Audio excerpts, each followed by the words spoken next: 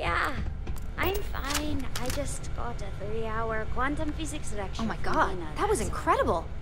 What was it like? She got me with one Wow. of those last week. How to What was it describe this it? time? One minute Electron I was splitting? excited about seeing how the Wormholes? experiment would go. The probability The next, involved I had a in brief moment calculating of the interactions disorientation between and certain figured I universes must have in lost my train of multiverse. thought. It I felt only really understood natural. about half of it.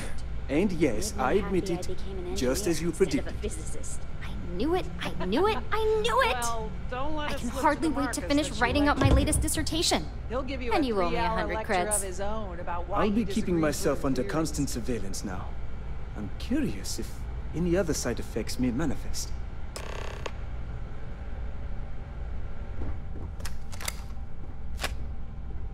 So, tell me all about it. How did it feel? Any side effects? Yes. Good. Hear that, Demarcus? That's 2 for 2 now. I heard. It really was fascinating how all I experienced was a moment of disorientation. It's truly remarkable tech. When it comes to your job, you bet it does. Besides, the neural amp is in total control. If a subject's morals or beliefs in something are strong enough, we still see points of failure. That being said, it's been interesting to discover the actions our subjects sanction in their own minds.